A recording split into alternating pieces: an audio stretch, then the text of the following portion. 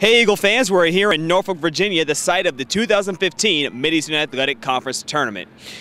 The Eagles return to Scope Arena looking to defend their tournament title from last year, and they'll start their run this year in the quarterfinals.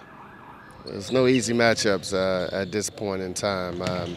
They're a team that gave us some problems the first outing, and they shoot the basketball extremely well. They shoot a high rate of three-point shots, so we have to defend the three-point line.